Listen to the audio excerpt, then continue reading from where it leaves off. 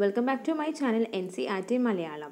ഇന്നത്തെ ക്ലാസ്സിൽ നമ്മൾ ഡിസ്കസ് ചെയ്യുന്നത് NCERT class 7th wind storms and സൈക്ലോൺസിലെ ചാപ്റ്ററാണ്. ലാസ്റ്റ് പോർഷനാണ് ടോർണാഡോസിനെ പറ്റിയും സേഫ്റ്റി മെഷേഴ്സും അതുപോലെ തന്നെ ക്വസ്റ്റ്യൻ ആൻസേഴ്സൊക്കെയാണ് ഡിസ്കസ് ചെയ്യുന്നത് ഈ പോർഷനിൽ. അപ്പോൾ ഈ ചാനൽ ആദ്യമായിട്ട് കാണുന്നവരാണെങ്കിൽ ദയവേത് സബ്സ്ക്രൈബ് ചെയ്യുക, നിങ്ങളുടെ ഫ്രണ്ട്സിനൊക്കെ മാക്സിമം ഷെയർ ചെയ്യുക, ഈ വീഡിയോ ഇഷ്ടപ്പെട്ട ലൈക്ക് ചെയ്യുക. മുന്നത്തെ പോർഷൻസ് കാണാത്തവരുണ്ടെങ്കിൽ ഡിസ്ക്രിപ്ഷൻ ബോക്സിൽ ലിങ്ക് കൊടുക്കുന്നുണ്ട്, കാണണം കേട്ടോ. സോ ടോർണാഡോസിനെ പറ്റിയാണ് നമ്മൾ പറയുന്നത്. ടോർണാഡോസ് എന്ന് പറയുന്നത് നമ്മുടെ കൺട്രിയിൽ നോട്ട് വെരി ഫ്രീക്വൻറ്റ് അല്ലേ. സൈക്ലോൺസ് ഒക്കെ എപ്പോഴും ഫ്രീക്വൻറ്റ് ആണ്, but ടോർണാഡോസ് are not very frequent. A tornado is a dark funnel-shaped cloud that reaches from the sky to the ground. So, ഒരു ഡാർക്ക് കളർ ഫണൽ പോലെ നമ്മുടെ ഗ്രൗണ്ടിലേക്ക് എത്തുന്ന ഒരു സാധനമാണ് ടോർണാഡോ. അപ്പോൾ നിങ്ങൾക്ക് ഈ ഒരു ഫിഗർ 8.16 കാണാൻ പറ്റും. ടോർണാഡോ എന്നൊരു ഫണൽ ഷേപ്പ് ആയിരിക്കും, സ്കൈയിൽ നിന്ന് നമ്മുടെ ഭൂമിയിലേക്ക് അല്ലെങ്കിൽ ഗ്രൗണ്ടിലേക്ക് എത്തുന്നതായിരിക്കും. ഈ മോസ്റ്റ് ഓഫ് ദി ടോർണാഡോസ് എന്ന് പറയുന്നത് ഭയങ്കര വീക്കാണ്. ഒരു വയലൻറ്റ് ടോർണാഡോ എത്ര സ്പീഡ് സഞ്ചരിക്കുന്നറിയോ? 300 km/h വരെ സഞ്ചരിക്കാൻ കെൽപ്പുള്ളതാണ് ഒരു violent ടോർണാഡോയ്ക്ക്. ടോർണാഡോസ് may form within cyclones. അപ്പോൾ സൈക്ലോൺസിനിടയിലാണ് ടോർണാഡോസും അധികം ഉണ്ടാവുന്നത്. ഇന്ത്യയിലെ മിക്കവാറും കോസ്റ്റ് ലൈൻ എന്നൊക്കെ പറയുമ്പോൾ ഈ അതിർത്തി അല്ലെങ്കിൽ ഈ കോസ്റ്റ്, ഈ വെസ്റ്റേൺ കട്ട്സ് അങ്ങനത്തെ അതിർത്തികളൊക്കെ പോലത്തെ സ്ഥലങ്ങളിൽ കൂടുതലും സൈക്ലോൺസ് ഉണ്ടാവാൻ സാധ്യതയുണ്ട്. അപ്പോൾ വൾണറബിൾ ടു സൈക്ലോൺസ് എന്നാണ് നമ്മൾ അങ്ങനെ പറയുന്നതിന്. Particularly in the east coast കൂടുതലും they are vulnerable to cyclones. So the west coast of India is less vulnerable to cyclone storms, both in terms of intensity and frequency of the cyclones. So in terms of intensity as well as frequency, when we look forward to the western coast, the vulnerability is less, okay, compared to that of east coast. So what are the effective safety measures? അപ്പോൾ എന്തൊക്കെയാണ് effective safety measures? First one is that a cyclone forecast and warning service. So we have to warn everyone that a cyclone is coming. So a forecast, that is a prediction, must be there. And a rapid communication of warnings to the government agencies, the ports, fishermen, ships and to the general public. So we have to pass information for the following peoples, that is the persons in the government agencies as well as in the ports, fishermen, ships and general public. So third one is the construction of cyclone shelters in the cyclone prone areas and the administrative arrangements for moving people faster to safer places. So in order to take shelter in the cyclone prone areas, there must be a construction of shelters as well as people should move from one place to a safer place. So there should be some administrative arrangements. So these are the safety measures, effective safety measures. So in this figure 8.12, we have learned that all storms are low pressure system. Wind speed plays an important role in the formation of storms. So we have already discussed that storms are in the low pressure system, and as well as if there is a formation of a storm and a speedy wind, that is the wind speed takes plays an important role. So it is therefore important to measure the wind speed. The instrument that measures the wind speed is called anemometer. So anemometer എന്നാണ് വിൻഡിൻ്റെ speed അളക്കാൻ ഉപയോഗിക്കുന്ന instrument പറയാം. Action on the part of people. So what are the action that the people should take? We should not ignore the warning issued by the meteorological department through the radio, TV or newspaper. So we should not ignore. നമുക്ക് തള്ളിക്കളയാൻ പറ്റില്ല എന്തൊക്കെ warnings തരുന്നത്. ആരൊക്കെ നമുക്ക് warnings തരിക? ഈ പറയുന്ന മെറ്റീരിയോളജിക്കൽ ഡിപ്പാർട്ട്മെൻറ്റ്. എങ്ങനെ? ടി വിയിലൂടെ, റേഡിയോയിലൂടെ, ന്യൂസ് പേപ്പറിലൂടെയൊക്കെ തരുന്ന information we should not ignore it. Okay. So next one is that we should make necessary arrangement to shift the essential household goods, domestic animals and vehicles etc. to safer places. So we should have to make necessary arrangements in order to shift some of our belongings to the another safer place. Avoid drinking or driving on roads through standing water, as floods may damage the roads, and keep ready the phone numbers of all emergency services like police, fire brigade and medical centers. So നമ്മൾ ഒരിക്കലും ഈ പറയുന്ന stagnant ആയിട്ടുള്ള കെട്ടിക്കിടക്കുന്ന വെള്ളത്തിൽ നമ്മളൊരിക്കലും വണ്ടിയിൽ യാത്ര ചെയ്യാൻ പാടില്ല. ഫ്ലഡ് മെയിൻലി എന്ത് ചെയ്യുന്നുണ്ടാവും? അങ്ങനത്തെ റോഡ്സൊക്കെ നശിച്ച് കളഞ്ഞിട്ടുണ്ടാകും. കൂടാതെ തന്നെ ഈ പറയുന്ന നമുക്ക് പെട്ടെന്ന് എത്തിപ്പെടാൻ പറ്റുന്ന രീതിയിലുള്ള ഫോൺ നമ്പേഴ്സ്, എമർജൻസി സർവീസസ് ആയിട്ടുള്ള പോലീസ്, ഫയർ സ്റ്റേഷൻ അതുപോലെ തന്നെ മെഡിക്കൽ സെൻറ്റേഴ്സിൻ്റെ ഫോൺ നമ്പേഴ്സ് എപ്പോഴും കോണ്ടാക്ട്സിൽ വെക്കേണ്ടതാണ്. Some other precautions if you are staying in a cyclone hit area. So if you are in a cyclone hit area, what are all the precautions you should have to OP?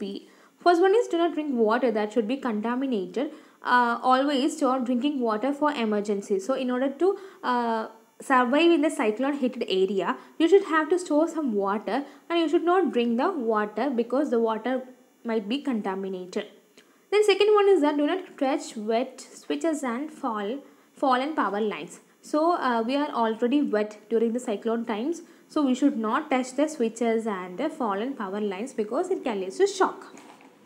So next one is that do not go out just for the sake of fun. So you should not go out for hully-wally reasons. You should not go out for the sake of fun.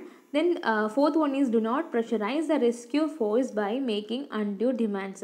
So we should not pressurize the rescue forces. നമ്മൾ രക്ഷിക്കാൻ വരുന്ന ആൾക്കാർ ഒരിക്കലും നമ്മൾ വേണ്ടാത്ത കാര്യങ്ങൾ ഡിമാൻഡൊക്കെ പറഞ്ഞിട്ട് അവരെ ഇടങ്ങാറാക്കാൻ പാടില്ല.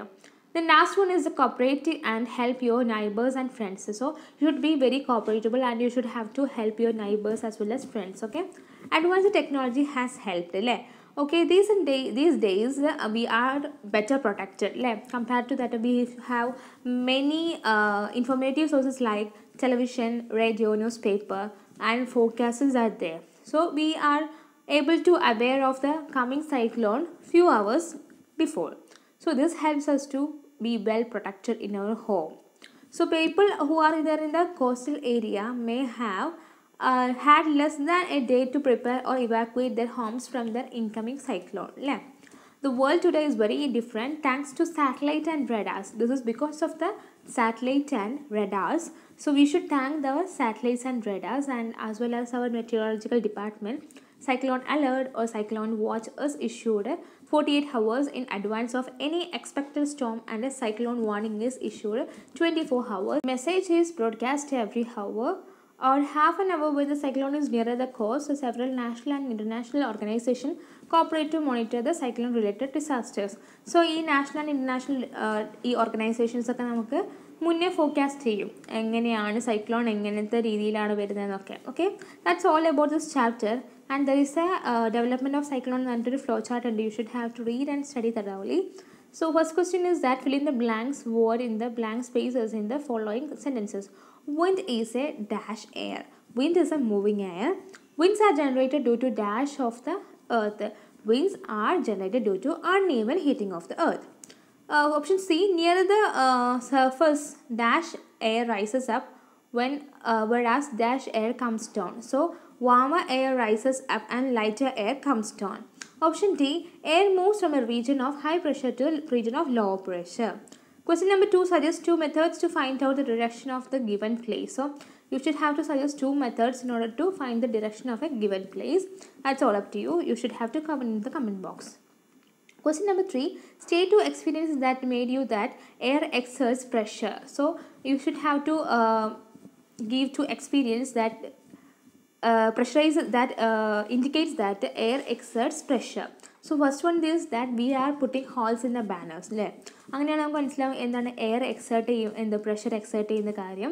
ആൻഡ് അതുപോലെ തന്നെ നമ്മളിങ്ങനെ നടന്നു പോകുമ്പോൾ ഓപ്പോസിറ്റ് സൈഡിൽ വിൻഡ് അടിച്ചാൽ നമുക്ക് എന്ത് ചെയ്യാൻ പറ്റില്ല, മൂവ് ചെയ്യാൻ പറ്റില്ല അല്ലേ. അതൊക്കെ ഒരു റീസൺസ് ആണ്. പിന്നെ നിങ്ങൾക്ക് എന്തെങ്കിലും റീസൺസും കാര്യങ്ങളൊക്കെ ഉണ്ടെങ്കിൽ നിങ്ങൾ എന്ത് ചെയ്യുക, you should have to write it on. You want to buy a house and you would likely to buy a house having windows but no ventilators. Explain your answer. We should have to buy a house having ventilator because ventilator can regulate the incoming and outgoing warmer air. If a ventilator is not there in a house, then there is an increase in the warmer air inside the house. It can even lead to death. So question number 6, a fifth one. Explain why holes are made in hanging banners and board hoardings. So holes must be made in the banners and hoardings in order to prevent the shuttering, or in order to prevent the shuttering because air exerts pressure. This is a good example to explain that air exerts pressure. How will you help your neighbor in case the cyclone approaches your village or town? You should have to help them. You should have to help them to move to the safer places.